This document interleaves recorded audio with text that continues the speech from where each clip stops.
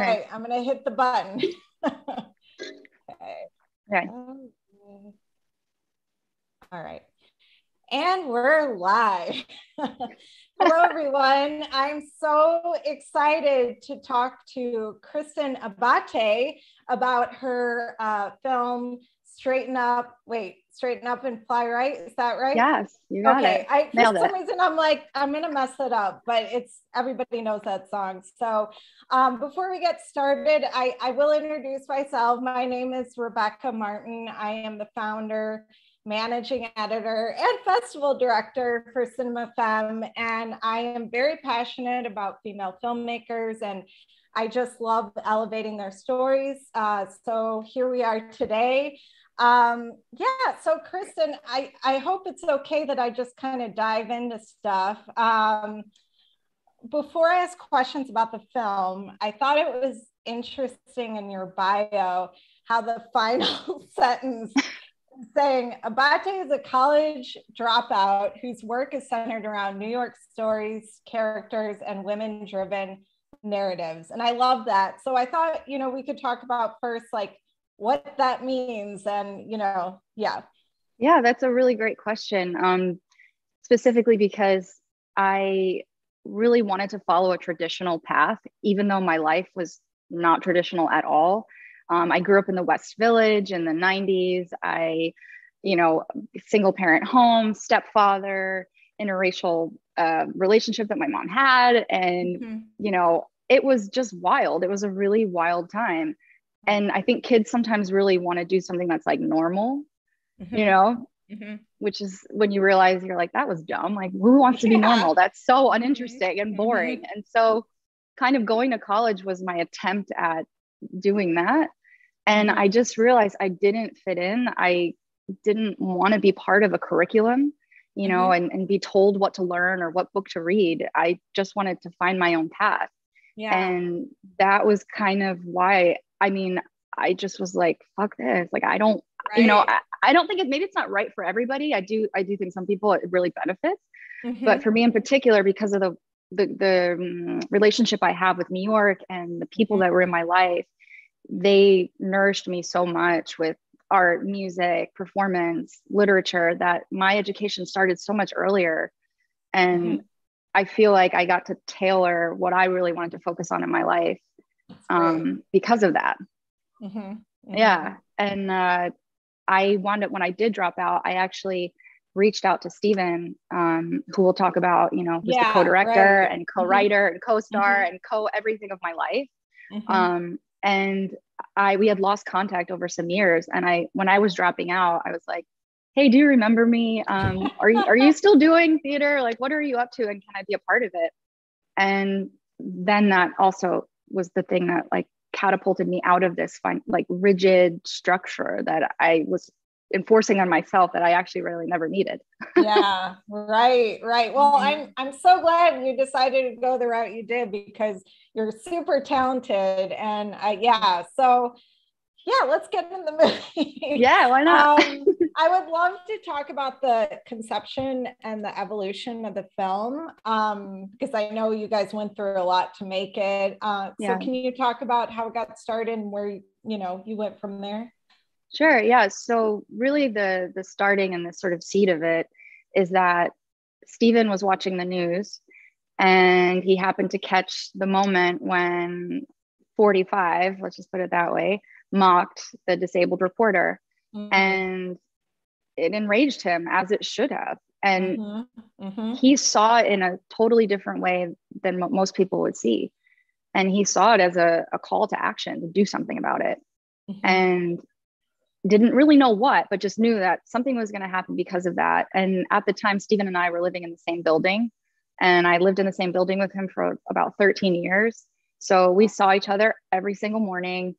We had coffee together every single morning. We would go over latest events, and he brought that up and said, I have to do something about this. And I was like, okay, cool. I'll be there for whatever you want to do. And let's do it. Let's figure it out. And so he kind of started to shape something, and approached me very early on and said, I've never really fully explored my disability in a big way. And I want to do that this time. And I don't want to hide it. And I don't want to just make it a second character and say like, you know, that it's there. Right. And so then it was a chance to say like, okay, let's put this character in the forefront. Let's put the voice of, you know, his disability. And then because of the way that we work and the very specific relationship that we have, he asked me to play that character. Yeah. And that, you know, was a really big challenge for me, but also seemed like the most obvious choice because of our relationship and because of how close we are and how well I know him.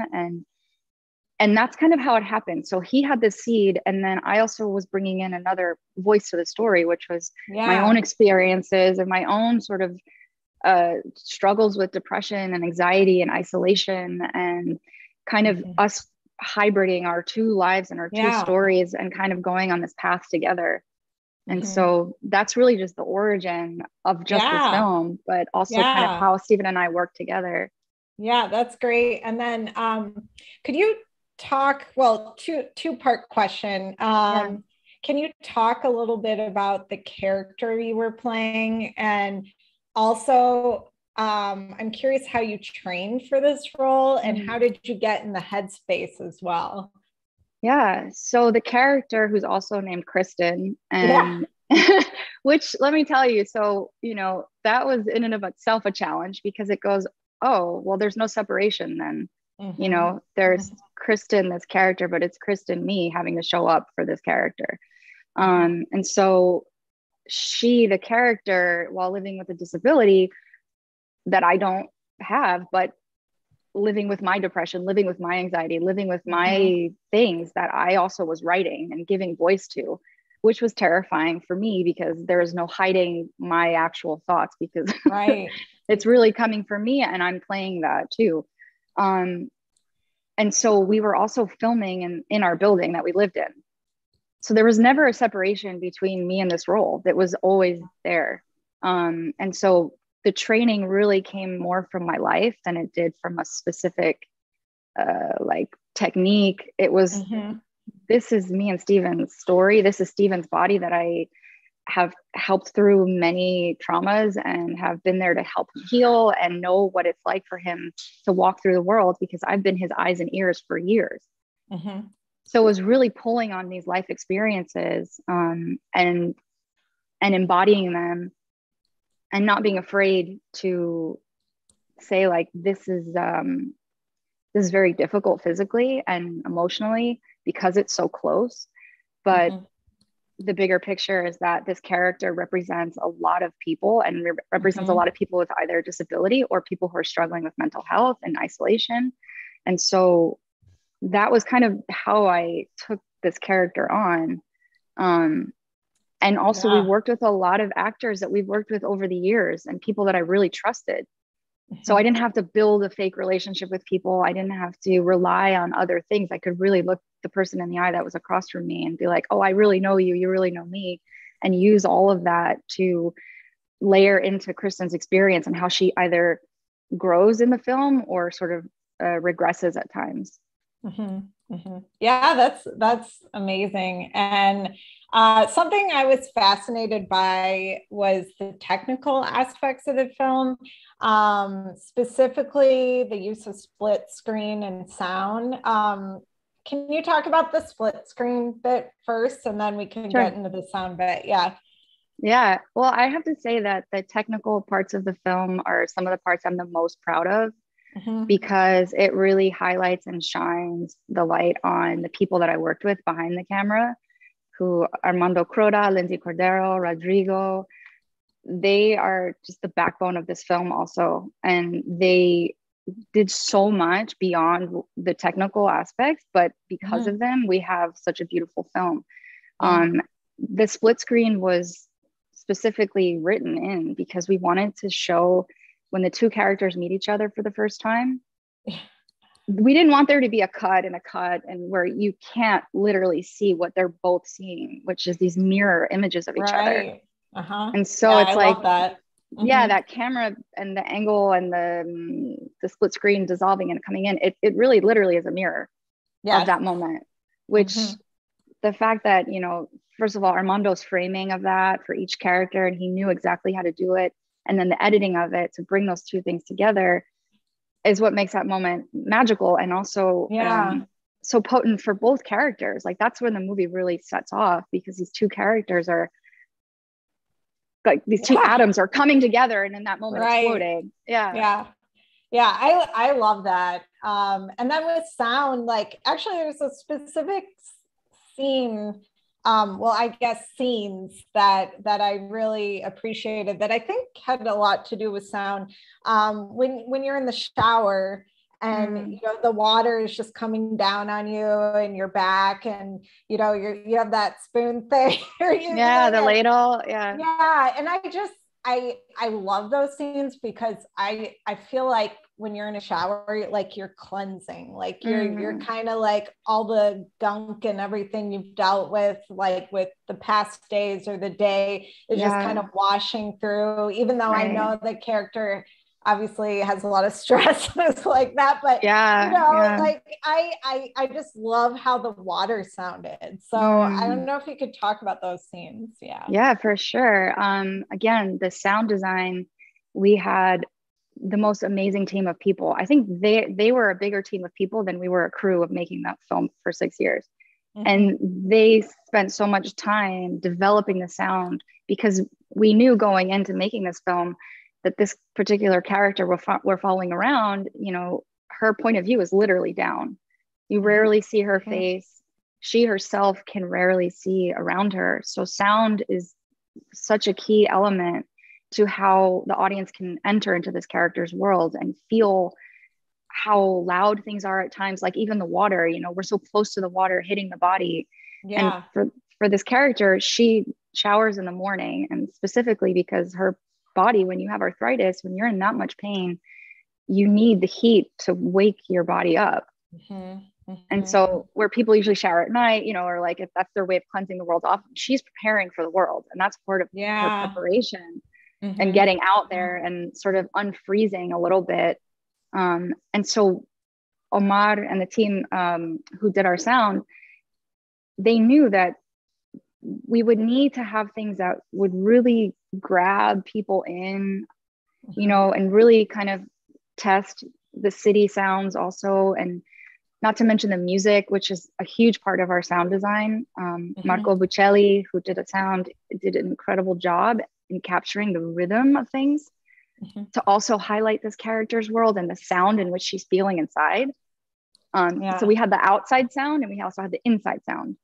So the sound design was really the music that was created and scored for the film, and then the sound design that was done for the city and for this character. And again, there's these two things are coming together to propel the story forward. That's so great.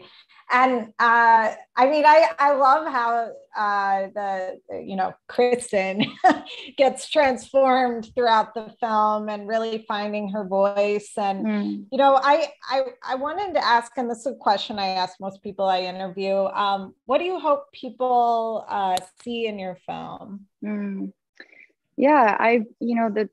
The transformative element of the film was not necessarily something that was intentional. Like, we want this to be a film that transforms people, and you know, where they'll come away feeling so positive. But I think because of the time that it took for us to make it, and the sort of energy at which we had to sustain all the time, when you're creating a project or you're making a film, it's really an act of hope and constant effort to keep something alive, right? Including yourself. And so I was surprised when we watched the sort of final cut of the film, of the trajectory, that there is this transformation of the character. And then I realized in a sneaky way that, like, because it took us 6 years to make, when I started the film, I was a completely different person. And by the time we got to the end of making it, I was literally transformed from my own life experiences, from the life experience of making this film, and understanding that, you know, we create things in hopes that it lives beyond us, and that it reaches other people and it moves them. And so that's what I hope happens. And that there's this element of passing it on that happens in the film with the little girl character. Yes. Yeah. Yeah. Yeah. And that's a real, like, Steven, he really did that for me in my life. Mm-hmm. You know, he sort of reached in and pulled me up and said, like, we're going to go on this journey together, and, it's going to be uncomfortable, or you're going to cry and kick and scream. But in the end, we're going to have something beautiful. And then my character does it for another character. Yes. And Yeah. that's true. That's happening. And that's what I want for people to walk away with. And to know that us as the creators have been transformed by the process of making it. Have all grown exponentially in our lives and our careers, and I hope that sort of transmutes to other people, and that energy goes out and out and out and out. Yeah, no, it was great. And that girl in the film, I forget her name, but she's amazing. And I love how, like, I mean, I don't think this is spoiling anything. No, it's not. Like, in the end, when you're with the girl, you're like, oh, you can make fun of me, and this will be for the play. And I was like, I wonder if that's how you guys were with her initially. You're like, just make, I mean, if she had an audition, just make fun of me, like, totally. Was that kind of how it went? Yeah. It was exactly the audition. And I'm so proud of her work, because she's an amazing actress, and she's such a sweet person. And, we auditioned a lot of little girls, and they were very timid at first, of course, because little girls are taught to be nice, and we were asking them to do the opposite, like, just say whatever's on your mind, be mean, don't feel bad about it. And if any girl kind of went beyond the, like, level of, like, oh, I was bad, she's like, I'm so sorry, I'm sorry. And Merritt Marsh, the actress who plays Soleil, she just came in and she went in on me, like, she wasn't like, sorry, although that's her personality, but she knew, like, this is acting, like, you can do this, and it's okay. And for a little girl to know that, that's really cool, because that means I hope that she'll continue to bring that in her life. And that's also true in me and Steven's life, in our writing and in our directing together and on our creative collaborations, that, like, sometimes we're pretty, you poke and stick at each other, because it's also part of creating and allowing yourself to be messy, or say something mean, or do something different or scary. And that's why we do this work, because it gives us a safe space to do it. And it makes it really authentic, like the film feels very authentic, and obviously it's coming from a true place. So I mean, that totally makes sense. I mean, I was going to ask you about the pandemic and what struggles you guys dealt with, but I don't know. I mean, you kind of touched on that, but I don't know if there's anything else you could share about the struggles of making a film during the pandemic, which is very difficult. Yeah, for sure. I think I'll say that pre-pandemic, Steven had went through a really difficult time with his health. So we were kind of already in our own, like, sort of mini experience of living life on the edge of, but by that point we'd already been working for 4 years almost. So we had a lot of the film done. Yeah. So we still had 2 major scenes to film, and that was sort of a struggle, obviously. And we wound up just waiting and delaying. And I would say that the biggest thing that came from the pandemic, and something that came up in a Q&A that somebody asked, was, did you make this during the pandemic, or, like, what did that influence you at all? Because there's this feeling of loneliness and isolation. And that really resonated with me. And I was like, oh yeah, well, that wasn't on purpose. It just happened during the course of making it. But if anything, it's sort of, I think people will also, people who are not disabled, or people who are not whatever, are gonna experience that same feeling of, like, oh my God, I'm alone, and I'm in my apartment, and what is life, and what is the world even anymore? So that was really, I could say, just in hindsight, like, we were very lucky to have so much done through the pandemic, and we were able to all work virtually and send things, literally across the world to look at cuts and things like that, which was super awesome. But I think, we were very lucky to get through it with so much of the film already done. Yeah, that's great.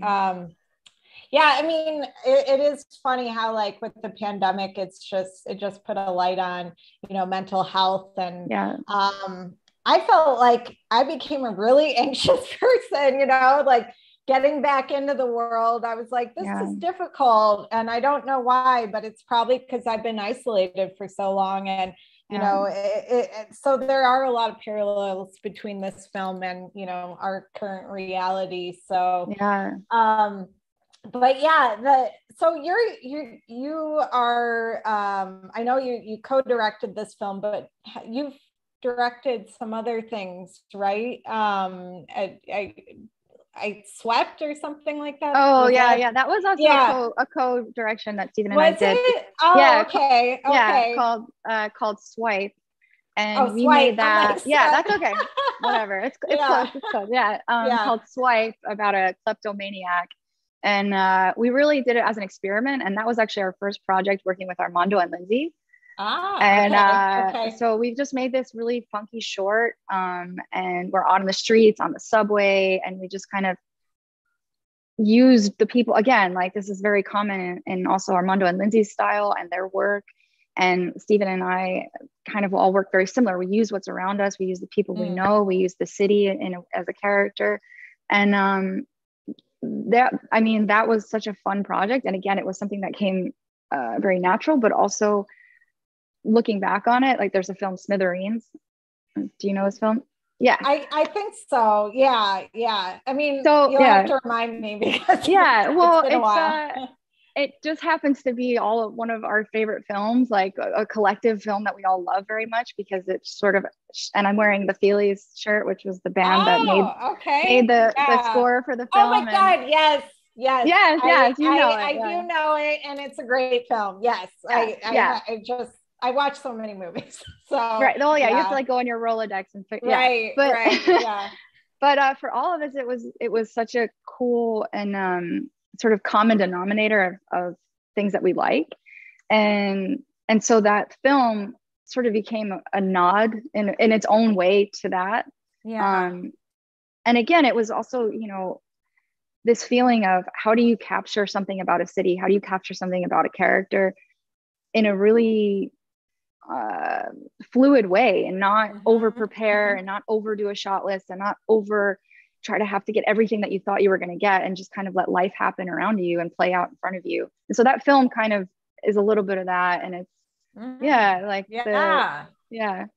that's cool. And I was going to ask, what's next for you? Are you working on anything, or I mean, I'm working on scripts and writing things about we talked about Sarah Polley a little bit, and I really just love her work. And I recently watched, she's amazing. I've watched her documentary about her family. Yes. Stories We Tell. It's just mind blowing. And it really, it was just inspiring. Just, I have quite a interesting family, and I love you guys if you're watching. But just things about that like, I would like to explore more and I'm interested in. And so, I'm working on a script on that. And Stephen and I are also planning on starting to work on a script that he wrote over 20 years ago about working in the first AIDS ward at Rikers Island as a teacher. Wow. Yeah. That sounds fascinating. So we are going to do that. And, just keep going and hoping that there's room to keep working with other people and other filmmakers that I've been meeting along the way have just been super inspiring, and charging me to like go forward and make the project. Sorry, just choking. Oh, that's okay. Water break. I got my little coffee here, so I'm so sorry. It's all good. No, that's fine. So I mean, I kind of have two more questions, and then we can wrap things up. So most of our readers and watchers are emerging female and non-binary filmmakers. And I always like to ask, like, is there any piece of advice you would give these emerging artists? Don't wait for money. Don't wait for anyone. Because there's always going to be a block. There's always going to be somebody to say no, or you know, make you feel bad about your vision or the thing you want to do. And I would just say, you know, find the two people you trust the most. Yeah. And do it and make it happen. Like, money is always going to be an issue. Support outside of your network is always going to be an issue. But the thing that I've learned over and over and over again is that you will be responsible for everything. Even if you so-called have all the money, even if you have the best producers, even if you have the so-called magical team that's going to make it all happen, it's always going to be on you. And so if you start now and you take that approach, that's okay. And that actually whatever you're going to make is going to be more authentic, more true to who you are, because it's really your voice pushing it forward. Yeah. That's my advice. And, you know, I kept wanting some magical fairy person to come in and do it all for me. Yeah. Yeah. And I spent more time wasting in my mind, waiting for that person in a way than just really actually doing it. And I've heard a lot of people give advice. And I think, you know, they're always just like, oh, just have a really great script. Yeah. That's not advice. Like, no, it's not. No, it's not. Like, you don't, And you know what? I hope your script is great, but even if it's not, just make it. Yeah. No, that's great. And I hear that a lot from, you know, filmmakers. They're just, and I think that's awesome. Yeah. Anyways, good advice. And then my final question is dogs. Big theme of the film. Yeah. Why dogs? And what are your why thoughts not about dogs? I know, right. Yeah. What else are you gonna use? What else are you gonna? Yeah. Well, so again, pulling from our actual lives, the three dogs who are the big stars, Bitsy, Twiggy, and Chloe, were actually Steven's dogs and our dogs collectively. So again, whether they wanted to be in the movie or not, they were going to be in the movie. And we also knew that because we had a dog walker that was coming every day at the same time, it was just this rhythm of our life, or this guy would show up every day. And he's also in the film, Will. His name is Will. That's actually his dog walking business. And he was just like, whatever dog you want to use. Some people, you know, I'll ask my clients if you can use their dog today. And so we just had this amazing access to the best thing in the world, which is dogs. Yeah. And the character we wound up kind of stealing from our life of making her a dog walker, but it became a bigger piece of the film, which is that this character needed to be out in the world. Even people who don't want to be out in the world, even people who are completely closed off in the deepest part of themselves, really do want to be connected. And so this was a way for this character to be isolated but connected and be protected by something that would see her and love her, and something that would protect her out in the world. So, you know, that was also part of like this bigger theme that kept happening, was how does this character connect? What does she want? Like, how does she get that? And there's a moment in the film where, you know, she's talking about how the walking of the dogs, like, you know, if somebody's laughing at her, if somebody's making fun of her, it doesn't matter because she's with this dog. And you know, and why can I feel like that even without a dog? Like, is that possible? And Steven's character just says, like, that's a good question. And it breaks my heart every time. And he just said, and because it's also like, me and Steven personally have had those discussions where I've just been like, I don't know how to do it, or I'm scared, I'm lost. You know, and he would just kind of reflect back to me and just be like, you know, that's a good question, or like, that's okay, like, you know. And so it's interesting how the dogs themselves sort of are these wiser characters and protective, and they really were in our lives. And, you know, I need to get a dog. Oh my God. Yeah. I had a cat for so long. I'm like, I'm ready to graduate and get a dog. So I'm ready for it. But I mean, I love cats, but dogs are special. Do you have your own dog, or? No, I don't have my own dog yet. We actually, we lost 3 of them. They all sort of passed through the filming, which is so sad. And so, you know, it's just like, there's been a lot of mourning of that, and not being able to replace them just yet. I don't know. That's kind of how I feel about it. I totally get that. But yeah, I guess we're at the end of time now, but this has been an amazing conversation. And it's still going to be on the festival circuit for a bit, right? Yeah, we're gonna be in Bentonville next in a couple weeks. That's a good festival. Yeah, really excited. Thank you, Gina Davis. Yes, that's right. That'll be a great one. I've covered that festival before, and I'm just a big fan of Gina Davis and her institute. So but yeah, so thank you, and I'm excited to follow your career and this film. So thank you so much. I really appreciate it. Thank you. Thanks. Bye.